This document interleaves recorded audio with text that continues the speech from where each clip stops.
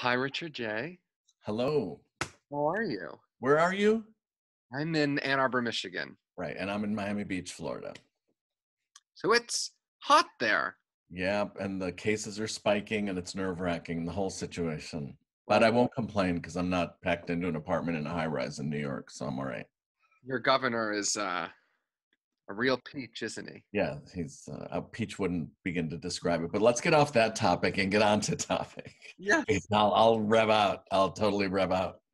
So, First of all, I'm flattered that you wanted to have me on the show. You just went through before we started who you'd had on and stuff. So I hope I deliver the goods. please, it was a real honor to have you. I've been a big fan of your work and Wow.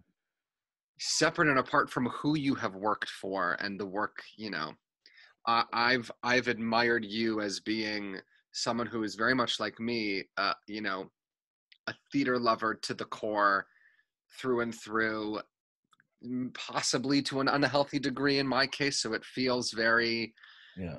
I don't get to, I don't cross the line to stalker. no, and certainly neither do I. But it's I'm joking. I watched an interview of yours where you gave somebody a tour of your home. Oh, really? You got so verklempt talking about Real? Oh, I know who that was. That was Lisa Petrillo at CBS. Yeah, yeah, that. yeah. Correct. Yeah, Yeah. because we're good friends. Because I haven't done a lot of interviews in my home. So yeah, yeah, that's when I gave her the Barbara Streisand Christmas ornament. Yes. Yeah, yeah, yeah. That was the year the ornament came out for Broadway Cares Equity Fights AIDS. Yeah. Mhm. So I'm a purely selfish question. How Uh-huh. how did your love affair for the theater start?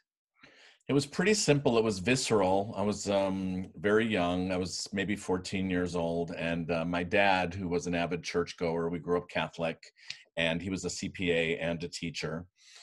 And he would go help out with the annual musical. This is long before high school musicals were voguish, right? Mhm. And he threw me in the auditorium of the high school of the St. Cecilia Players, and Bye Bye Birdie was on the stage. So the telephone hour happened, and it was a full orchestra and the horn, da da da da da da. Oh yeah, and I probably had two hairs on my arm, and they stood up, and I just knew this was what I was going to do with the rest of my life, and so I didn't know anything about this, and I started going to. We had a great library, the Salt Bay Public Library, and they had cast albums section with the big headphones and the record players. And then my parents joined the Columbia Record Club for me, and that's how I first heard Funny Girl, the stage musical. And I'm like, oh, they left an A out of her name. I was like, I just didn't know anything. And I sort of learned it all backwards. Like I learned my show tunes from Stephen Eady, and then I discovered they were from musicals. You know what I mean? Because we had a lot of music in the house and a lot of Cuban music and Spanish music. And my mother loved Sarah Vaughan. She loved Rosemary Clooney. They loved Johnny Mathis, of course. So, but basically that was it. And I said, when I'm in high school, I'm going to be in those musicals. And I was. And, it just takes a couple of those teachers, a music teacher, a drama coach.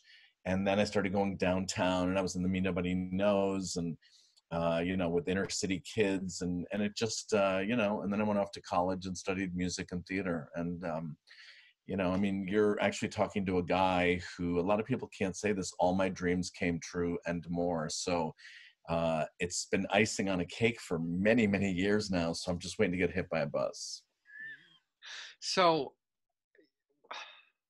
can you articulate what those dreams were that you had growing up that have Well, you didn't know what they were, but like my dad saw my fever for this. I was one of five kids, and everybody else was, IBM and doctors and, medical and lawyers and all that. And I was the only one bit by the bug. And so my dad started buying me the Sunday New York Times, and I would slavishly look at that arts and leisure section. And I'd be, Ma, look, the Andrews sisters are in a musical on Broadway. Anyway, my parents took me to New York for the first time. Like, I have four brothers and sisters, and I got paid so much attention to. So did they, but I don't even remember them. You know what I mean? Like, I got so much attention. Like, my dad was so great, and yesterday was Father's Day, and they're gone now. But anyway, we went to New York, and I saw the front of the Winter Garden with Mame, and it was the most glamorous thing I ever saw. I can't remember what hotel we stayed at, but I said, Dad, I want to see Mame. And so he couldn't get tickets, and he said, I can get something called George M. And I'm like, I don't want to see George M. I want to see Mame, you know? And can you imagine, like, Joel Grey, Bernadette Peters, like, I just didn't know anything yet. And so my dad went to a scalper, God bless him, and he got front row mezzanine tickets to Mame, and my tongue was literally hanging out. I just couldn't believe it. Starting So Bleak, St. Bridget, Deliver Us, and it goes up, da da da da, you know, it's today. I mean, I was really messed up in a good way from that. And then, you know, That Girl was on at that time on television, so I'm looking up at the buildings. All I needed was the parasol, you know, to make the picture complete, like, this is where I'm going to live. And then we started going on church trips, and high school, my friends in high school liked theater. And so, you know, I would sneak to New York for $17.40 student standby. I could have been stranded in New York, you know what I mean, if I couldn't get on that last plane. But it was a different time, but I wouldn't change anything about it. But the library, and they would call me when new musicals came in. And that's how I learned my musicals, my lyrics. I learned my timing from my early drama coaches in high school. And it was pretty good. It was a really different, simple time. And you know, one thing that I'll never forget, Mark Sendroff handles my career, and he was very close to Danny Fortis, and Danny Fortis was in Minnie's Boys when he was 17 years old. So I was up watching The Tonight Show with my mom, with Johnny Carson, and I go, Ma, he's my age. And it was all very real that I could get to Broadway. And so I didn't know how, and I grew up in a very, very small town. But my dad did everything. He used to drive me to summer stock. It was pretty amazing, you know. So the library for you was where you learned all of. Yeah, I ran down the hill. I didn't care about anything. My fourth grade teacher, she got a copy of The Music Man. I went to her house to listen. Like, everybody shared their stuff. When I was in sixth grade, that teacher, my English teacher, went to see Sweet Charity, and I hung on every word. And she's like, it's not appropriate, like, for your age, but the story is this. And she's a dance hall girl. And I was like, the whole thing was so verboten that I was so excited, and I just couldn't get enough. And I read every word of every, you know, there wasn't a lot, but I had subscriptions to Q Magazine, Show Magazine. That's where I knew about Barbara and the International Hotel. I really, you know, Blythe Danner, when she burst on the scene, Butterflies Are Free. I was like, you know, it was starting to, like, infect me. I knew everything about Off-Broadway, which nobody knew anything about, and that was happening, and it was the middle of the sexual revolution, and lots of, you know, Don't Bother Me, I Can't Cope, and all those kinds of shows, and Your Arms Too Short to Box with God, and all those. And so I really got, you know, but I saw those, like Craig Burns, you know, the casting director. He's like the biggest Les Mis fan in the world, one of my better friends. And when I take him to my storage, he goes berserk. But the last time I actually broke into a fever, because I have 50 years of theater going in New York City, of playbills, and I clipped the ticket to them, so I can tell you when I saw them, what I paid, standing room. You know, like the year I moved to New York, 1975, Chicago and Chorus Line were on, and I had a $6 seat to Chorus Line, the very last seat up on the left in the back. But it didn't matter. I may as well have been in the front row. Like, I was delirious, you know, and knew every word of the Cast album. I'd lived in San Francisco the year before moving to New York. So it's really interesting. Like, today, there's so many theater schools and training programs and stuff. And I always say, when I do speak or lecture or masterclass, it doesn't matter where you go to school, it's what you do with your education. But people, when they ask for advice, there's no shortcuts. There's a lot of YouTube. There's a lot of contests. There's all kinds of stuff. If somebody wants it, I honestly believe they'll get it. You know, they may not get what they ultimately want, but they'll chase it and they'll get there. There is no easy way. You know, it's a whole different world. So I have no advice. I think it was Jennifer Lewis who said, the elevator to success is broken. Take the damn stairs. Oh, yeah. That's good. I love her. It's amazing. You know, so that was, you know, Julie James was that for me. I mean, I skipped 90% of high school and just drove around in my car, because it came free with the car, right? No, my parents actually bought it. They bought it. Okay, yeah. And I could I'm not. addicted to Sirius XM myself. A couple of the Barbara summers, when we were rehearsing for a whole summer to and from Malibu from West Hollywood every day, they were my companions, Seth and Christine, and and John Tartaglia and Julie. And I wrote her like a fan letter, just going, God, you know so much. And that's how we became friends. I just wrote her like privately, but they were Really? my companions for an entire couple of summers of work because they were my hookup while I was out of the mix to Broadway and my friends and what they were doing, and also a lot of the Hollywood people, and she had a lot of great guests she spoke with. So did Christine, And obviously So Seth. did Steph, yeah, obviously. Yeah. I'm curious. I've always wondered this. Chorus Line is my mother's favorite musical, and Uh-huh. not an actor in any way. But what is it? I mean, just like you, she can hum and sing all of the lyrics to all of the songs. What do you think it is about that musical? Well, all the musicals that were of their moment, whether you just pick Les Mis or Phantom or Hamilton or Wicked, working backwards, the Oklahomas, the Fiddler on the Roofs, the West Side Stories. If you go to the thrift stores down here, because a lot of retirees, they die and the stuff goes to the Salvation Army or whatever, which is my joy. You know what I mean? But there's so many Fiddler on the Roofs. There are so many Sound of Musics. It's sort of like the first family records with Vaughn Meader. People used to have people over and share these musicals, or they saw it in New York and bought the album at Sam Goody. Like sometimes you'll see the actual stamp or whatever, or they have autographs on them because everybody went to see Camelot because that's what they did. Like when we saw Mad Men all those years, I have 2 tickets to Guys and Dolls or whatever they were talking about, but it was always the hot ticket. But Chorus Line was, nobody had ever seen anything like that, and it just broke out.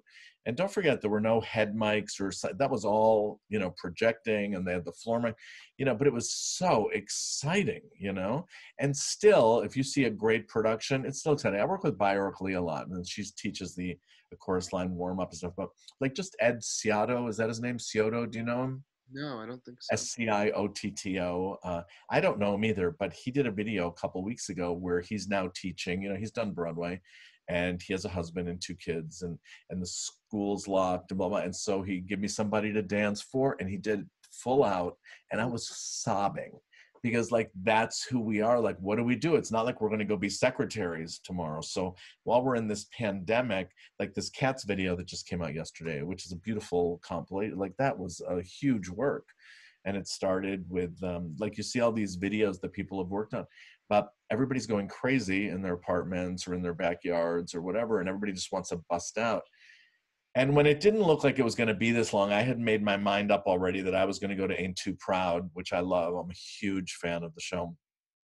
Like when Broadway came back, I was going to be there on the first night because I just wanted to see those guys bust out. You know what I mean? And now who knows when that'll be. And the biggest heartbreak of all of this is that original Broadway cast of 6, imagine your parents are in town, you're getting your flowers from your friends, and all of a sudden you're not opening. I mean, I can't even, it's worse than being in previews like Company or in rehearsal. That was their opening night, and no possible adjustment was made just to accommodate this extraordinary event with a lot of kids with their Broadway debuts, and I got heartbroken. So sometimes I just like cry about it. I mean, my career is in a weird way in the rear view mirror. I'm 67 now, and I can work as much or as little as I want, but for the majority of my friends and people that I know and admire and love, they're being cut like right here, you know what I mean? Or watching Kristen, who's busy every single day of the year, watching her go insane. It's wild, you know what I mean? And also just all the outer things and all the agents. And Zooms are nice, but it's you wonder, like, will I ever hug a friend again? Will I be in rehearsal? Will we be able to sing and not worry about spitting? It's just a really, really bizarre thing, and I don't have answers. But even something that I was doing for Lincoln Center, which was scheduled for April, they had postponed till September, and then I got a letter over the weekend that now it's going to be a full year later, next April. So I'm okay about it, but a lot of other people that have to pay their rent and, they really live the day in and day out of that life, which I lived, all through the 70s and up to the mid 80s. I get it. So it's It's a lot. It's a real lot. And then look at everything else that's going on, whether it's politically, whether it's, the Black Lives Matter, uh, which is fantastic. But, I'm also upset that I'm seeing people argue with each other that I love, so that's a hard thing to watch. But change is coming. I really believe that. And, I don't see myself. I don't know what the answer is. Like I thought it was going to be Andrew and Cameron teaching us. And, because of the Seoul, Korea production of Phantom, then Andy Senior Jr. going to do Rent, and Andrew offering his theater to experiment with, but we haven't really had a voice on Broadway speaking and informing us and stuff. And that's a little distressing. Like, if I can be honest, it's just really, I put my whole career is based on Broadway. Even if you look at all the people I've worked with, the singers and the concert artists and the cabaret people, everybody that I work with has velocity, has lungs. They're theater oriented. Even Barbara, she's Broadway's greatest export. Do you know what I'm saying?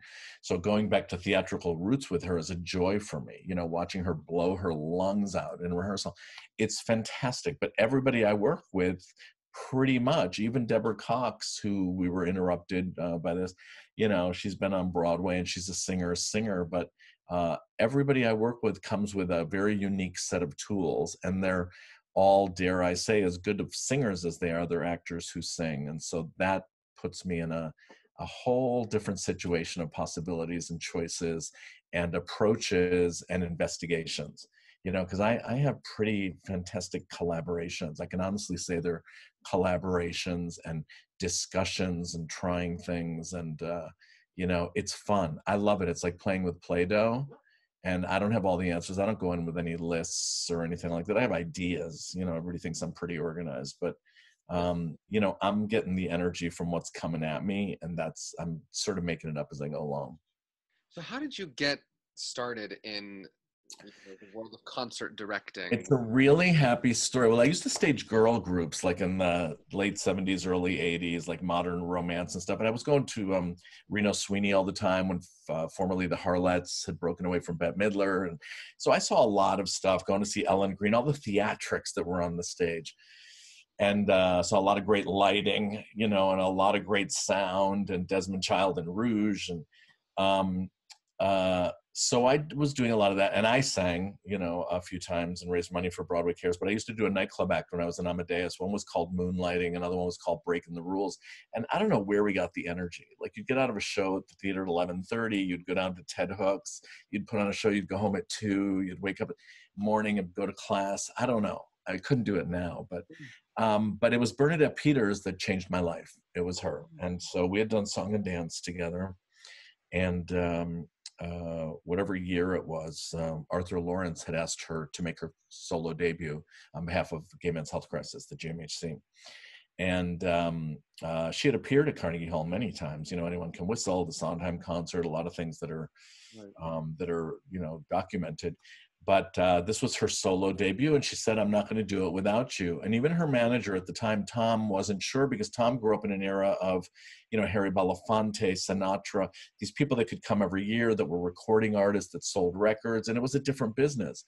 But I called him. I called Tom because I loved him, because he loved me, and he was a real gentleman, and he took a shine to me during Song and Dance. And I discussed it with him. And it was Bernadette that came up with the idea of the second half being all Sondheim. Now, interestingly, she was not interested in doing the Dames at Sea and the revisiting her career, because she was already singing Lyle Lovett. She was doing a lot of different things in her concert work. But I said, Bernadette, I'm the wrong guy if that's not what you want to do, because you can't decide who fell in love with you when. And people, I remember hearing about you in 71. Off Broadway and Dames at Sea, and that was after they did it at that little cafe, and hearing pitter patter, what's the voices that are so distinctive. It was like hearing Kristen Chenoweth the first time in Steel Pier. These people are born to be on a stage. There's no question. Sutton Foster. These people are so identifiable. The voices are so unique. Gwen Verdon, Cheetah, just ferocious vocal production. So anyway, so she went along with it, and we had a huge triumph, and it was loaded with drama, tons of drama. Like, I didn't have anything from her career to end Act One with, and so I chose some people, and she was nervous about it, and so we, I'm not going to say we argued or fought, but it was tense. And basically I needed something to close act one. And her fear was coming from the fact that she wanted to play that role someday, because she had been Dainty June, on the tours. And what if people thought she wasn't? I go, wow, what if she wasn't right for it? And I said, I just don't live at that address. Like, this is when I started to come up with these Richard J-isms that actually just came out of my mouth. It wasn't even possible to fail, but I understood it, because everything, oh, Bernie, that's so cute. And it was time to take, and get that strut and end it. Well, they can stay and and coming back to that, but not a rose. And the people went wild. Things like Being Alive. I didn't want to do it, because Betty had done it and Patty had done it. Maybe Betty didn't do it. Patty, a lot of people had done it.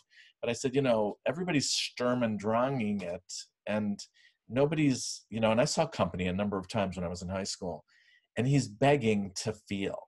Bobby, blow out the candles, make a wish, want something. Somebody hold me too close, but bring it. So when we met with the orchestrator, Michael Starobin, right? I said, put air under her wings, but alone is alone, not alone. And she begged for it and was smiling through it. And we got a standing ovation. It wasn't even the closing number, but it was the approach. And Steve wanted to come to the rehearsal in the afternoon. I said to Bernadette, what do you think? I said, I just don't want him getting in your head. I love Steve. I've done putting it together, but we were doing The Wolf. We were doing, Henrik River. We were doing stuff. And so I didn't want anybody messing with her head. Bernadette is a very diligent, hard worker. It's complicated in the best possible way, but I didn't want interference. So anyway, it was the right decision. But I remember there were payphones then, and I'd call Arthur. Arthur, is it get it and get my kids out too, or get it and get my kids out? And he goes, get it and get my kids out, and thank you for asking. It was just fantastical. You know what I mean? And and then they wanted to review it for the New York Times, and it was one night only. So that was a big discussion. And we decided, let's do it. Who are we doing this for? And then the record deal came. One night, that's it. You got to capture it. One night. So there was a lot. So if you listen to Being Alive, and she cracks her, but I wasn't going to touch it. I wasn't going to dot it in, nothing, because that performance is so good. And she was in brilliant voice. And it changed my life that night. Like everything changed, everything. Long before they started calling me the Diva Whisperer, like all that stuff. And everybody started calling me, like everybody. And, the other big change was when Polly Bergen at age 70, Judy Katz called me and said, would you meet with Polly Bergen? She's going to come back to New York and sing. And I'm like, Polly Bergen, isn't she dead? Like, she'd been out of town for like a long time. She dropped out. So I had lunch with her, and she was gorgeous, such a handsome woman in that Julie Andrews kind of vein. And she goes, I'm thinking about doing an evening of love songs. And I'm like, why? Are you in love? And she goes, oh, you're a smartass. And I go, yeah, and you're a broad. And tomorrow at the piano, if you're a good singer, I'm in. And so it was stuff like that. And then the other part comes from the Joe Thalkins of the world, or the Mary, the musical portion, the Joseph Jouberts, all these genius people that I get to learn from, and we get to work with somebody. But, when you're working with the right people, and I've made choices not to work with people because they're just either the wrong people or, there's too much stuff. Even with Kristen, when she offered me the job, and we did a show and tell the first day together of, what have you been doing on the road, blah, blah, blah. And so she did a Jerome Kern medley, which was quite nice, but there was no payoff. Like, where's All the Things You Are? One of the greatest songs, if not the greatest song, most perfect song ever written. Yeah. So she's like, but the people love it. And I'm like, yeah, they've loved her for 15 years. What am I doing here? And it's those kinds of moments, but that's not a negative exchange. It's this is it. We're going to get on the same page, and how are we going to do it? Because if we're going to do it, we're going to agree. And then everybody gets cold feet. It happens to almost everybody at one point. And I feel like Stephen Sondheim's lyric, don't leave me halfway through the wood. We're in this together. Let me put this in front of an audience. I need rehearsal too. I need rehearsal. But I'm going to be the first one to know, trust me. The advantage to having somebody like me aboard or along with you or partnering with you is that I see everything. I do my homework, I listen to everything, I sort of know what's going on. I don't pretend to know everything, but I know when something's not truthful. I know when it's like, let's take that window at Lincoln Center. Everybody's like, oh, that view. I'm like, really? Is that all you got? And I want to throw tomatoes. like when I used it for Kristen and she came out, we put her in the coat and the suitcase for the Dames of Broadway, all of them. You know, Mary Mitchell was "Come on along and listen to the lullaby" on the piano of Broadway, and Kristen's walking in, she's just looking at New York, right? And then turns around to the audience and goes, "Too much?" You know, and I had the audience because she's a musical theater performer. Just like when I've done these late, you know, she's like, "I want to open with I'm a Woman. I can't do it. I can't do it. How am I going to land a Broadway star? Then I can do the song." And Right. Kristen goes, everybody goes along, but it's those sorts of things. Or when we did the other one, and it was called My Love Letter to Broadway, and there weren't a lot of show tunes on the list. I'm like, "I'm sorry, this is the wrong assignment." So we wrote that letter: "Dear Mr. Niederlander, I am writing this to you. You know, you made me love you," and the whole thing. But it all comes from the artist, all of it. So when Kristen told me a story once, she listened to Phantom of the Opera and she saw a picture. She goes, "Wow, she sounds like me, and she works." It's that simple. And if you're truthful and you're not talking about The View, you know, or like Norm Lewis, when we had him there, you know, he goes, "Now I've been sitting out there, you know, like all of you are tonight, and I know what's going on out there, but I need your attention right here." It's a way to deal with the window, Right. but not talking about that's some view. Yeah, we know it's been here for a billion years.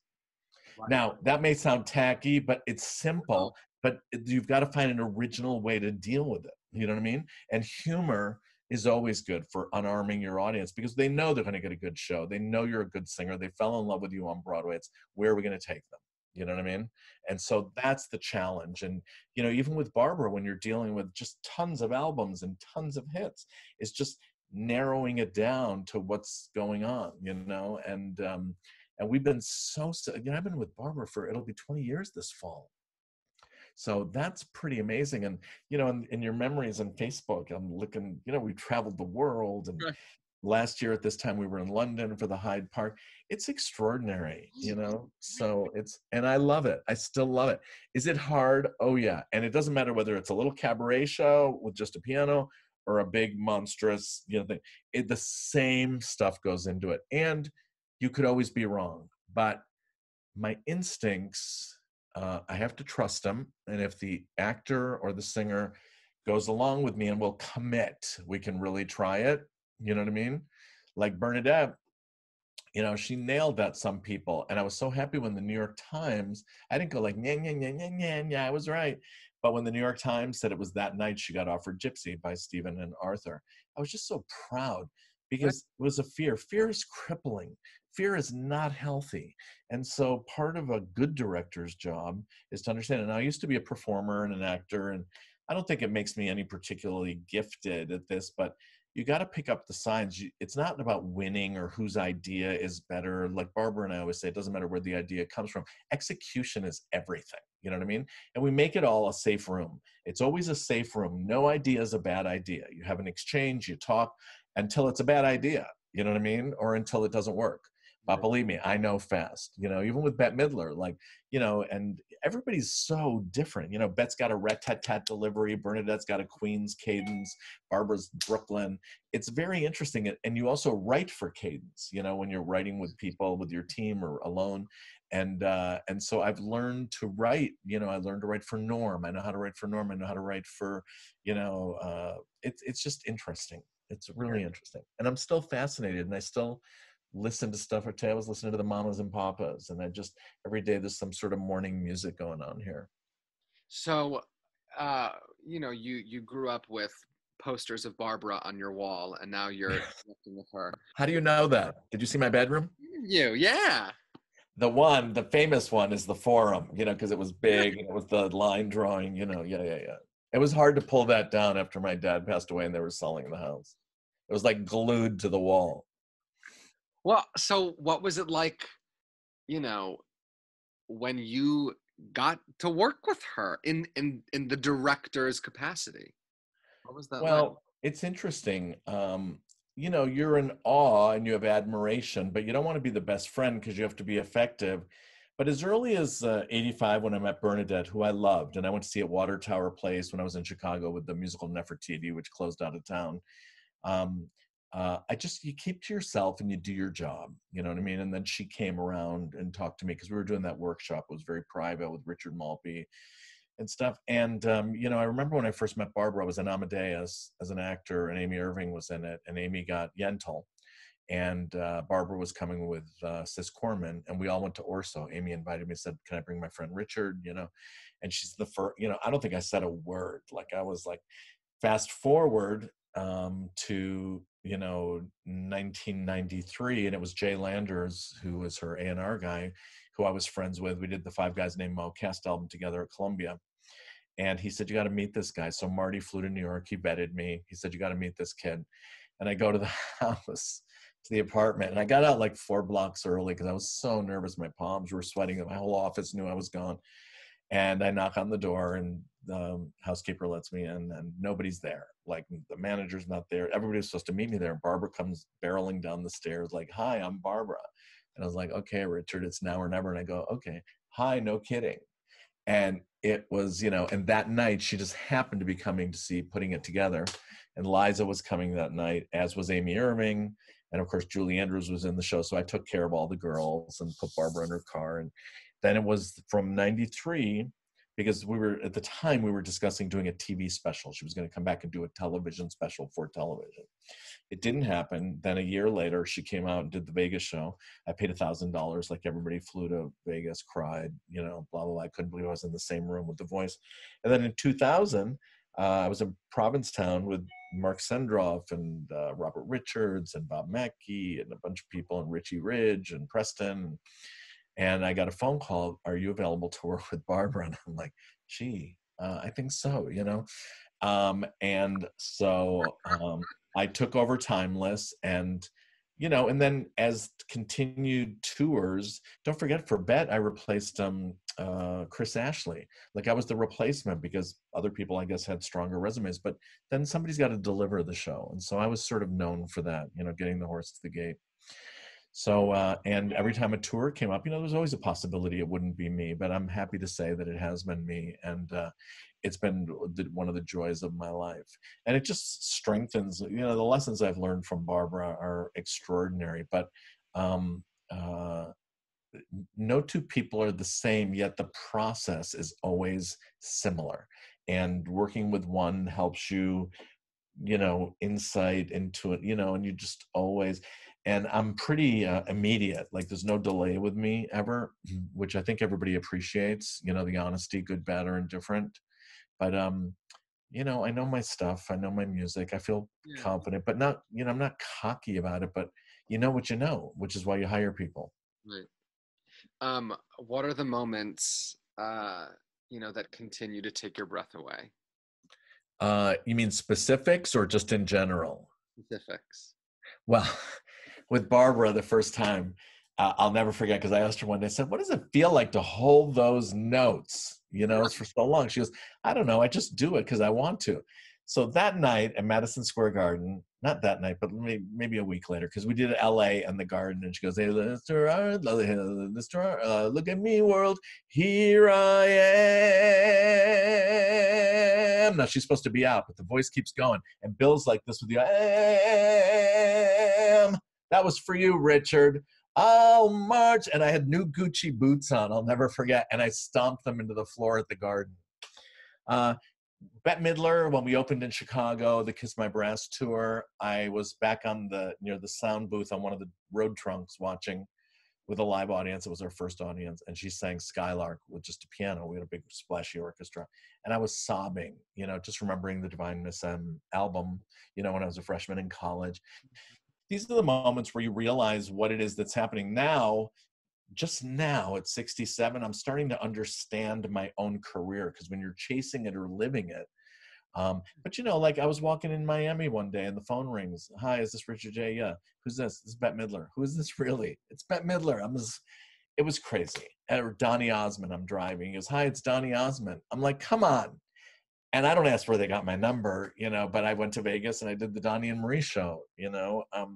it's just extraordinary. You know what I mean? Working with Ricky Martin, you know, taking him to Desmond Child, doing the Rainforest and that Carnegie Hall debut. I've got the World on a String.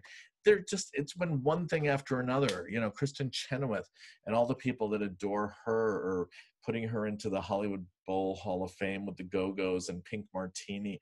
And I've been all over the world, you know, and it's just, it's crazy. And so Broadway is a huge chapter, particularly the Macintosh years.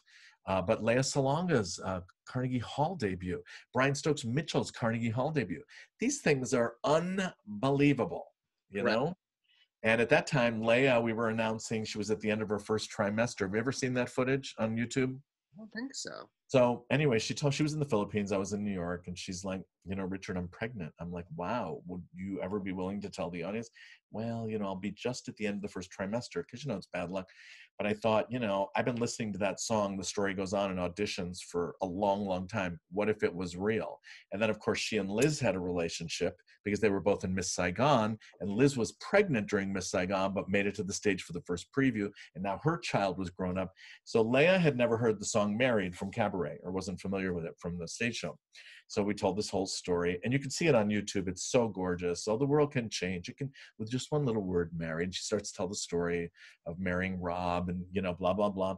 And she goes, you know, and ever since we got married, it's like, Lea, when are you going to have a baby? You know what I mean? Oh, you know, no rush. Well, that used to be my stock answer, but that can no longer be my answer, because, ladies and gentlemen, you are all looking at a very happy pregnant girl at the end of her first trimester. And Kevin Stites in the da-da-da-da, da-da-da-da.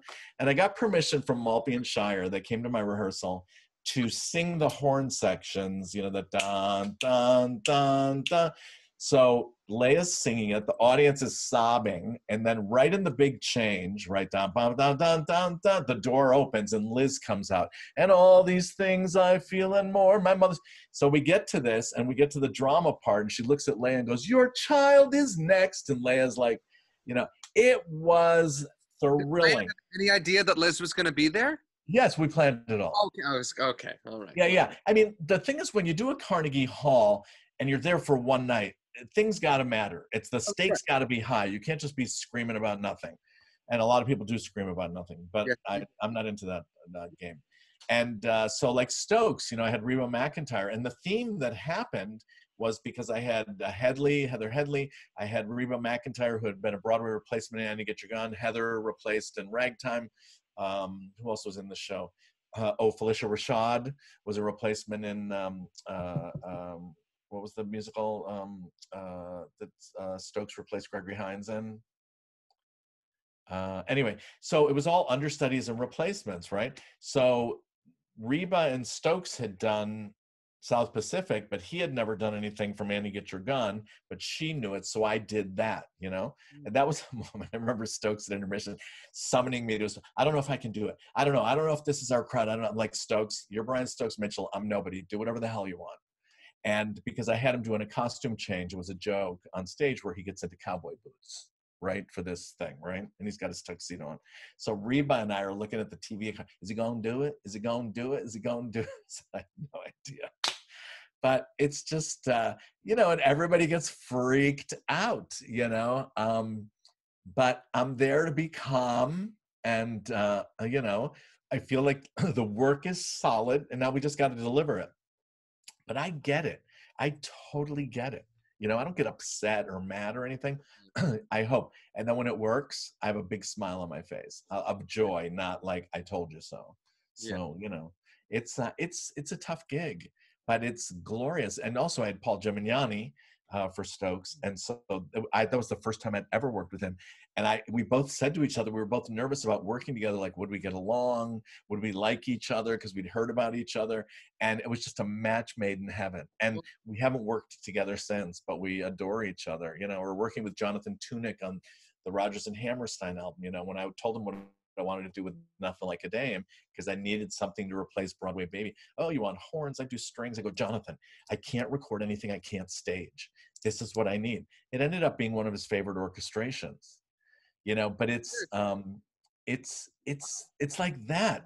But how fantastic to spar with other genius people, you know. And I always wanted to do one of those albums that arranged and conducted by, like Don Costa with Steve and Edie and stuff. And I didn't have one. And Jonathan Tunick was the guy, arranged and conducted by it, with Bernadette Peters, Loves Rodgers, and Hammerstein. And even Bernadette, why not Gershwin? Because it's been done. Why not Rodgers and Hart? Because it's been done. You know, Tower Records was open, then I could look at everything. Right. And nobody had done a Rodgers and Hammerstein records since Sinatra in the 50s. So, and we opened at Radio City Music Hall, and you know, there was a case where I gave Jonathan Tunick half of my fee as producer to get 5 extra songs so that I could play Radio City Music Hall and start a tour. So it was just thinking like that, you know. There was always a little bit of whoredom in me, you know, of you know, and that was a beautiful show. And Bernadette singing those songs. Then 9/11 happened in the middle of that recording, so You'll Never Walk Alone, really, you know. And I remember her under her breath walking out of the Hit Factory or wherever we were, and she's like, "That song's not going to be on the album." You know, just you know, she was having her night, I was having my night, and I'm like, oh. Anyway, it turned out to be beautiful. But these things happen. It's not mean. It's not terrible. It's just part of the process. You know what I mean? It's like Betty Buckley. She couldn't believe how quick I could do a running order because she pains herself, you know, for 2 weeks. It's just not what I do. You know what I'm saying? Like, how could you do that so fast? You know what I mean? So Les Mis is my favorite musical of all time. If Oh there's wow. I can sing start to finish Oh from wow. memory, it is that one. So At the end of the day, you're another day older. mhm. Yes. And that's all you can say for the life of the poor. So, if you could describe your experience with Les Mis in 3 words, what would you say? Uh, Never again duplicated. Okay. That was a pretty amazing 10 years. And, you know, living on planes, lots of companies, but, you know, and also the middle of the AIDS crisis, you know, the heat of it all, and AZT and singers on these, you know, just so much stuff comes to mind. But also while Les Mis was happening, you know, we had Phantom, we had Saigon. It was a lot of simultaneous stuff going on. But the thing about Les Mis, because I actually, you know, was the associate director and executive producer, but for all intents and purposes, I staged all the productions in North America and sort of beyond. And uh, those friendships, like we just lost to Gavroche, the friendships are extraordinary. And you had marriages, divorces, deaths, you know, babies, just extraordinary period of time, and wildly successful, which made it easier to go find people. So I could go to Branson, Missouri. I could go to Las Vegas. I could go to Orlando. You know, I brought people to New York from all over the place. Um, what's her name? Oh God, Michael Berry's wife. The wonderful singer. She was in Beauty and the Beast. She was in Les Mis as Eponine. She was in Light in the Piazza. Oh my God, what's her name? I see her every night singing on her porch. I have no idea. Anyway, oh God, why can't I remember her name? I love her so much.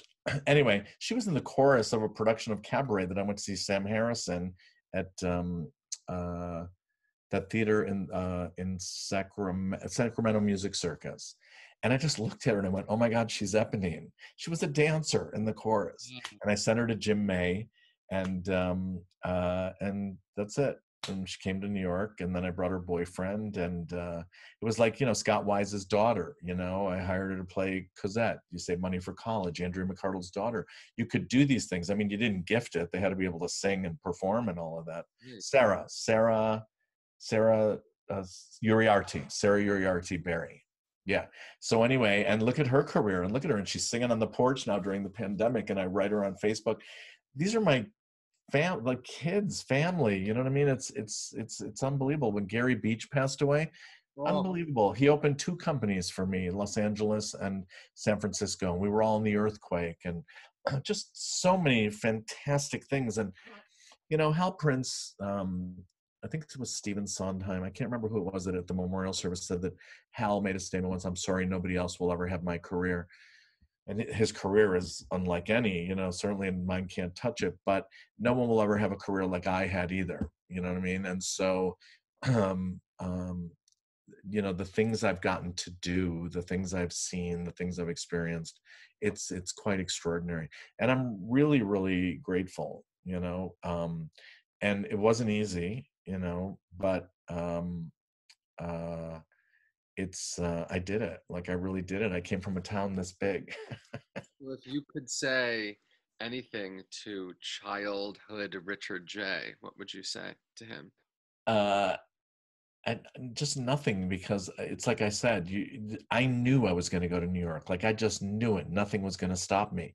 And Mm. as a matter of fact, my dad, who was a wonderful guide, not shortly after I moved to New York, I got the International Tour of Godspell to play Jesus for $1,000 a week. That was a lot in 1975.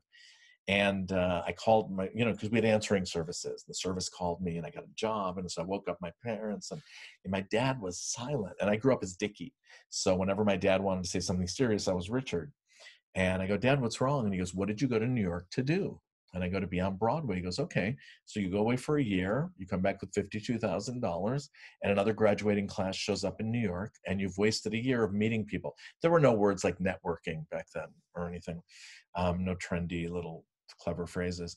And I really cared what my dad thought, not in terms of pleasing, but he had been so guiding to me with college and all this stuff. It killed me. It killed my ego to turn that down. Jesus and Godspell, 1975. You couldn't have a better job.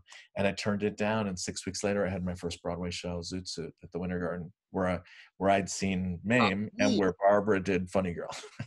Oh, I mean, so you can't even imagine the puzzle. Or if you'd told me that I was going to produce and direct, I remember the turning point was Amadeus. I was in the original Broadway cast, and I was a valet and an understudy. And my friend said, take the second ASM contract. It pays an extra $35 a week. You collect valuables, but you get to go to all the understudy rehearsals, learn everything you can, and then try to direct the tours. And that's what I did. And that was a very good advice from a company manager that I'd worked with on Porgy and Bess, the one that won the Tony in '77, and Nefertiti, a guy named Mario De Maria. And when it came time for the tours, I went and met with Liz McCann and Nell Nugent. And I said, do you think that William Morris and the National Theatre of Great Britain and Sir Peter Hall and Peter Sheffer would ever approve me? And they did. And that was the beginning. And the Schuberts, they were so kind to me. Like, Bernie, Jerry, all these people were a huge part of my career and decision-making. So there I am, I'm matinee eating at Sardi's, because that's where you ate on the actor's menu. And there's Tommy Toon. He was doing my one and only. I said, Tommy, I got the directing job, but I'm an actor. Like, I'm so confused. He goes, Richard J. He goes, after I won a Tony for Seesaw, I couldn't get arrested until I did the club. You got to understand, when a window opens, this was not when one door closes. That phrase wasn't around yet either. Another one opens. It was a window back then. And I took Tommy Toon's advice, and we're friends to this day. And you just don't forget those stories. And we didn't know each other well, but I remember reading in Vanity Fair that he was a millionaire from theater, and he was somebody I looked up to, like what could be achieved. And he was just very nice to me, always very kind. we have time for one more question. Oh, okay. Everyone. So I'm going to ask you, if you could invite 5 people to dinner, who would you invite? Dead or alive? Yes. Oh, dead or alive. Oh, wow. I would probably invite, what's her name? Wonderful actress from The Goddess, Actors Studio. She played, oh my gosh, what's her name? Kim Stanley. I would love Kim Stanley. I probably would invite Peter Sheffer. I would probably invite Stephen Sondheim. I would definitely have Barbara there. And the 5th one would be, oh, you know who it would be? It's pretty easy. It would be Jay Landers. Wow. Yeah, that would be a really, really nice mix. And Jay, when we met, his adoration for theater, because he was at Columbia, he took me to Disney for projects and stuff. But he was a New Yorker for a lot of years, and his dad was a legend. And he's so smart. And I don't know, we've been friends for almost 30 years. It's sort of crazy. All from recording a cast album of Five Guys Named Mo. Wow. Well, thank you so much for being. Really? Is that interesting at all? I don't even know what I said. Are you kidding me? Yes, that's interesting. I just want to keep talking for hours.